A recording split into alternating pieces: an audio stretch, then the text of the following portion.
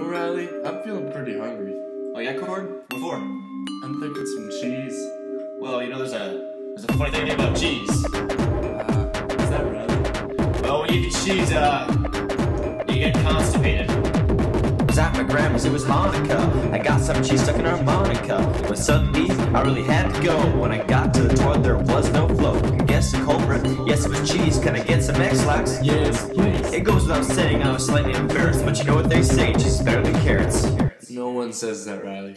Cheese, you get constipated. Cheese, you get constipated. Cheese, you get constipated. Cheese, you get constipated.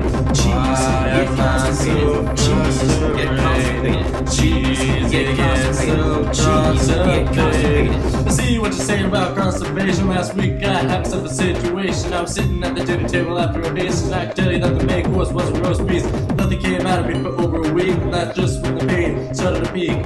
Called the doctor, and the doctor said, no more monkeys jumping on the bed. That was the worst story ever, Cord. Cheese, it gets so constipated. Cheese, it gets so constipated. Cheese, get constipated. Cheese,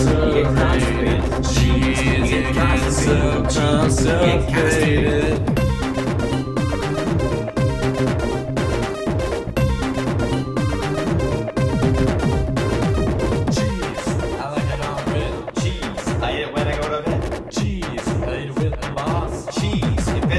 Sauce. You better eat it before you spoil it. But I always end up on the toilet. Keep on rolling that toilet paper, but you're gonna run out sooner or later. Cheese, get constipated. Cheese, get constipated. Cheese, get constipated. Cheese, get constipated. Cheese, get constipated. Cheese, get constipated. Cheese, get constipated. Cheese, get constipated. Cheese.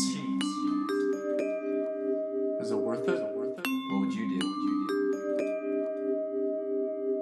If you've written the song, then it even just makes it a lot more natural then. Because when you're acting it out, then you actually feel like, I know these words because I wrote them down out of my heart and soul. Even if it's about cheese. Like, they're still from your heart and soul, and it's just amazing when it all comes together. You know, like when you got the cheese, when you sing about the cheese and then transition right into constipation, it's just, I can feel you felt that before. You felt that deep inside.